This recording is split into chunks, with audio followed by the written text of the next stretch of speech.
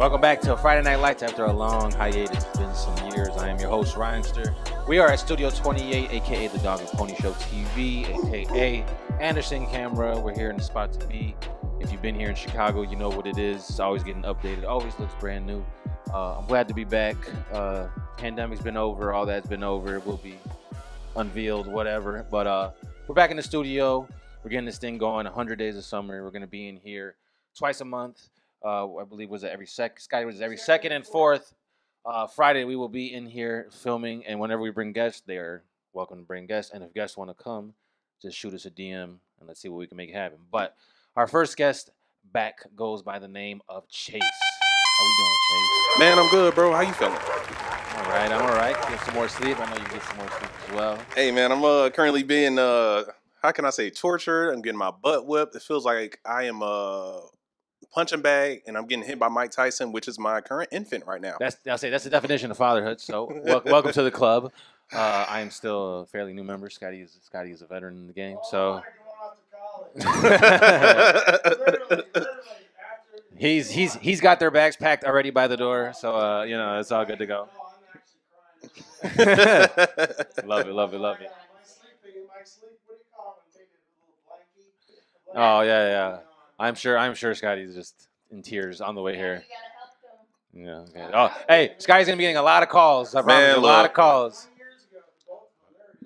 There we go. As you can see, we're in the studio. They're watching it live on the other side of the room. Yes, sir. If you want to come, like I said, come to the room. Come DM us at the Dog and Pony Show TV or Scotty_rocks or Anderson_camera. So we're about to get into it with Chaase. He has his drink right now, which is in the early stages. It goes by PILT Persuasion. As you can see, one is already gone. Maybe two will be gone by the end of this interview.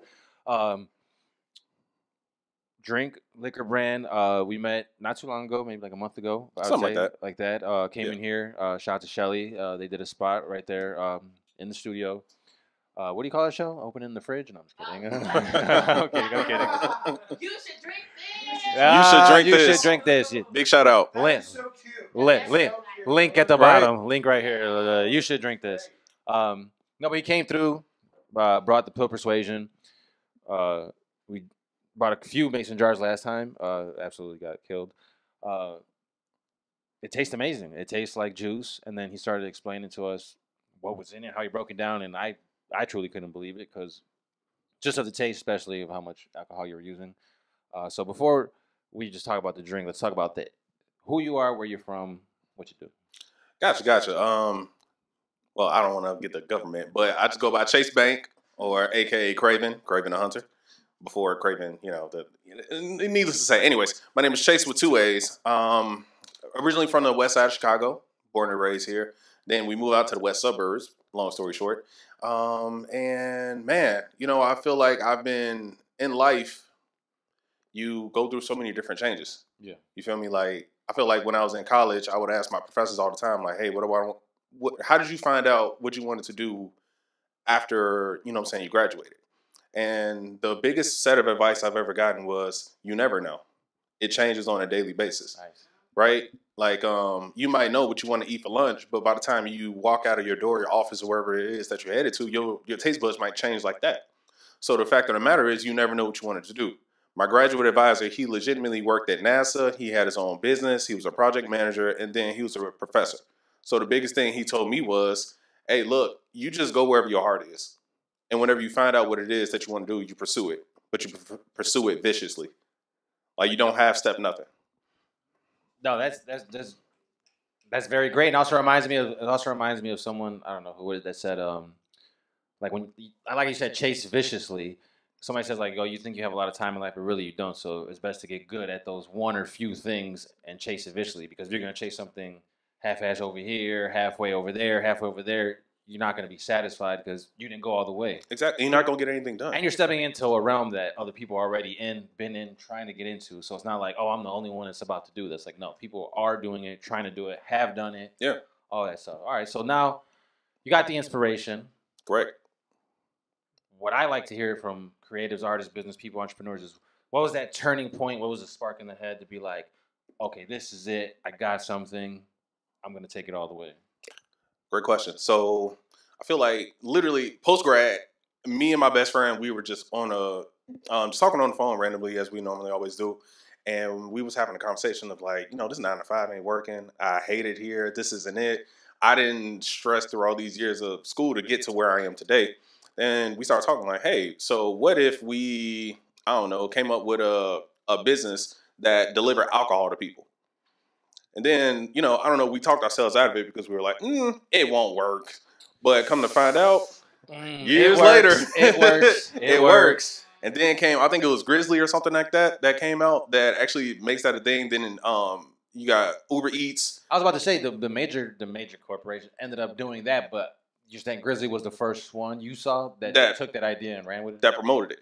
So then I was like, okay, whatever the next big idea I have to stick with it. Because if I had that idea and I didn't do anything with it or capitalize on it, I know somebody else will. Because you put it out in the universe ready, somebody else snatched it up right out of you. Exactly. So no, it's part of the 22 immutable laws of marketing. The first is be the first. Who was the first person to fly to the Atlantic Ocean? We should all know this. Yeah. I'm terrible with history. I know where he's going. What he? No,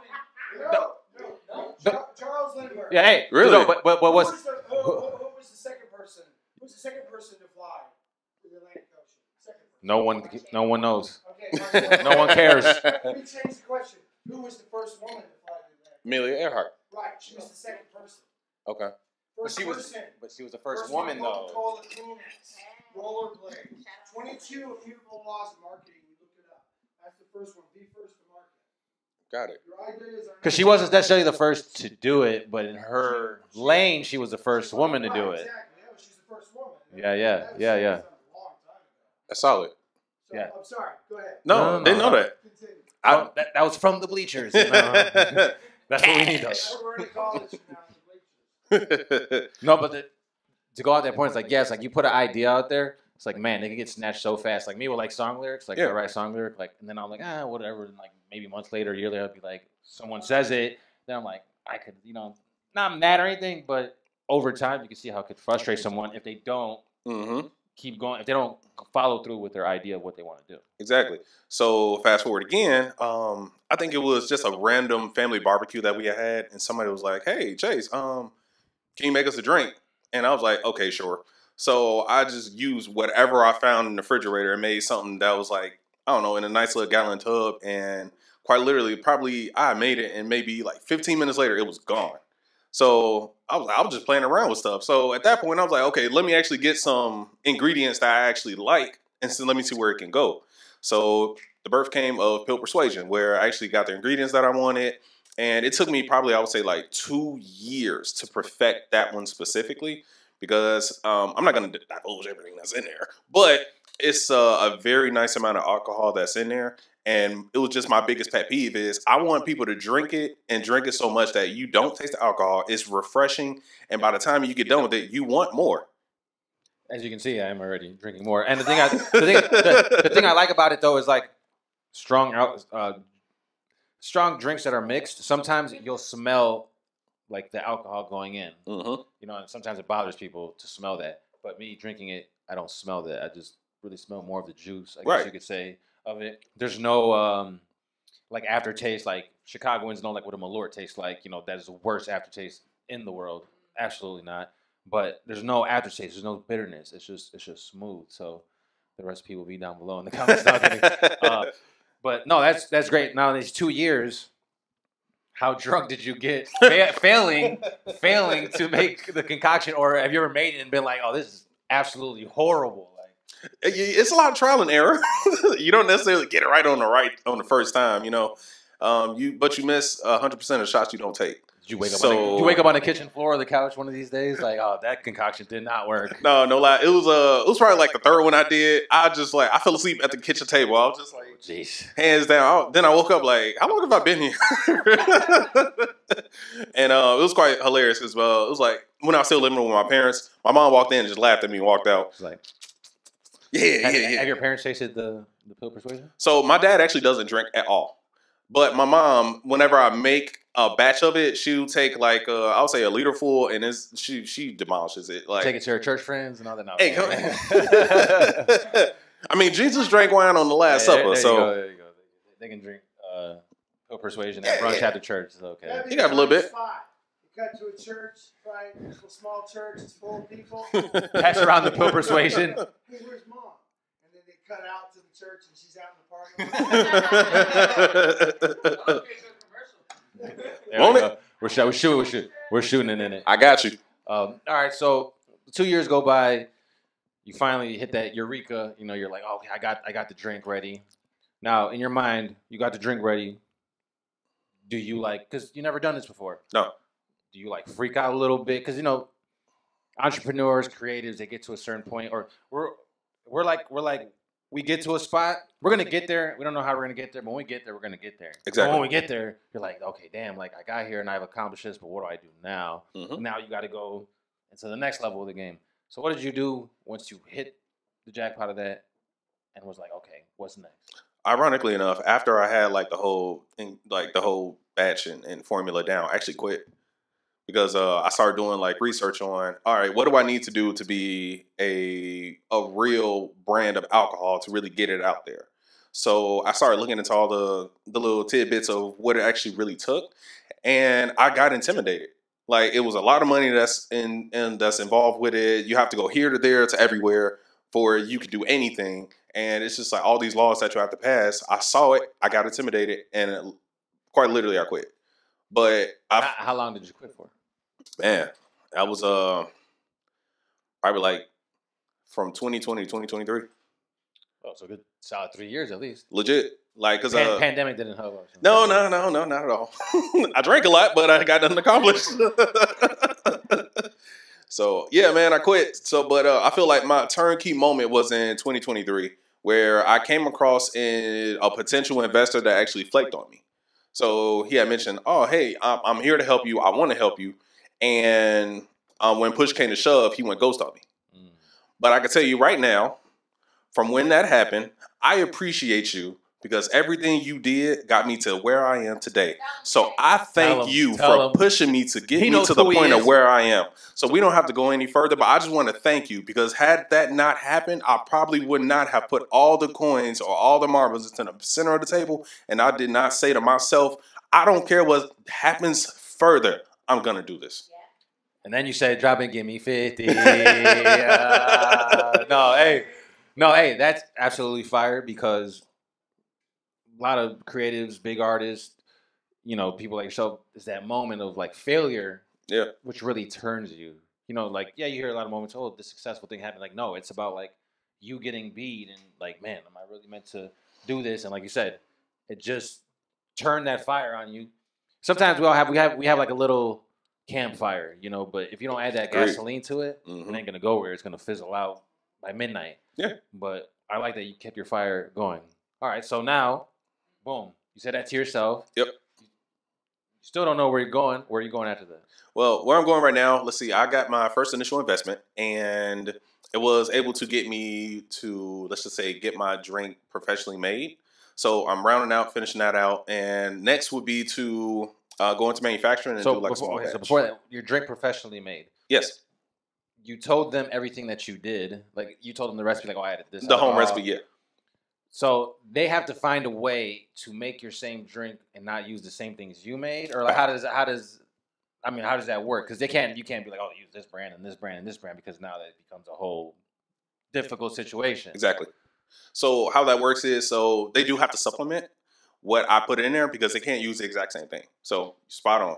So I tell them my home recipe, and so when they go back and they'll break it down in the lab, they'll look into what they could substitute what I use certain things for to remake it, so that way I could own that formula. Were you worried that the drink that you made, were you worried that it would not have been as good? They go too left field with it? Were you kind of scared to leave it in somebody else's hands, pretty much? Absolutely, because and Shelly, you can speak to this, but when you make a drink, not everybody's drink is going to be your drink. So when we went through that process, I was very nervous because it's a total of 3 samples that I did with them. And the first one was absolutely way off. I was like, hey, I don't know what you're doing back there, but this ain't it. Second one, I was like, okay, we're getting closer. Then the third one, it was like, okay, that's it. There we go. All right. Yeah. So now you got the drink. Yes, sir. What is the urine? I think we talked about the cans being made. This is going to be, so this is pretty much prototype, you know, mason jar. But next is going to be an actual can. Yes, sir. How big of a can we talking about? So probably some. Take the label. Just like that. Just like this. Yeah, with the artwork and all that. Okay. 12-ounce tall boy is what I'm aiming for. So to get a nice little feel for it, so that's exactly what I'm kind of going for. I really want to do a 6-pack because I want to undercut all the other RTDs that's out there because majority of those do 4-packs. So I want, yes, Whoa, no Diddy. Oh, no, RTD. My bad. Sorry. A RTD is a ready to drink. So it's a whole category of alcohol, and it's like learn something new every day. See, I know that. Hey, RTD. right. My bad. Sorry. Hey, give me an RTD. Yeah, okay. Nobody's gonna know what I'm talking about. Yeah. Oh, Cayman. Yeah, that's RTD. Exactly. Yeah, all right, yeah, Cayman Jack. Okay. Mm-hmm. And Okay. they're yes, sir. Yeah. Right.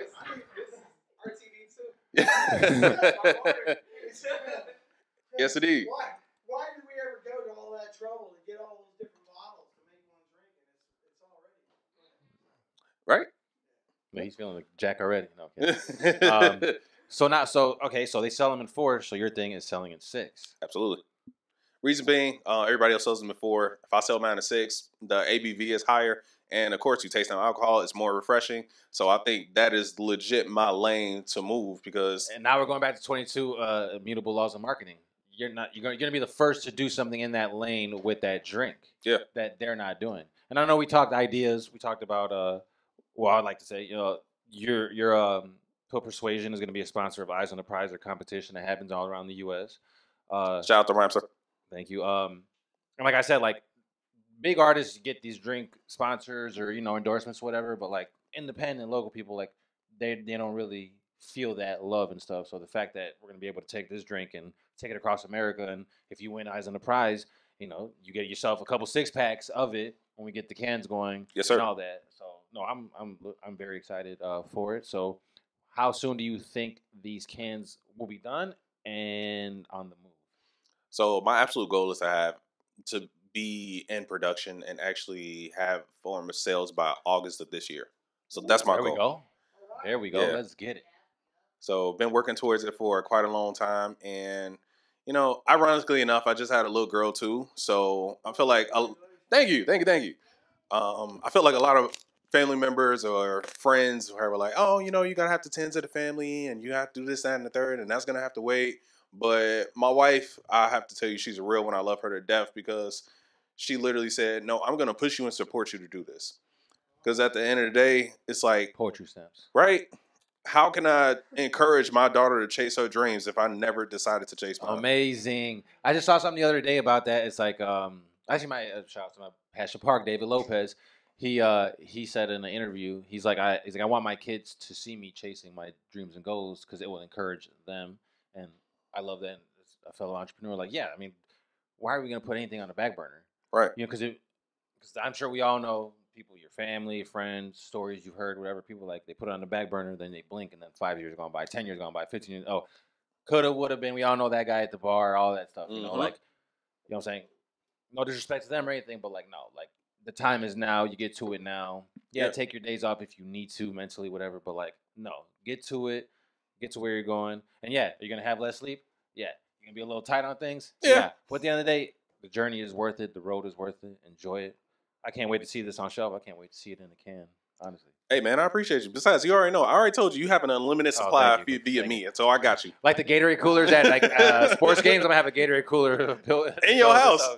Like, hey, like Mr. Deeds, he had a Kool-Aid fountain and stuff. I'm going to have a PILT Persuasion fountain. I'm not encouraging you to drink all the time, but when you feel. When I'm feeling like it.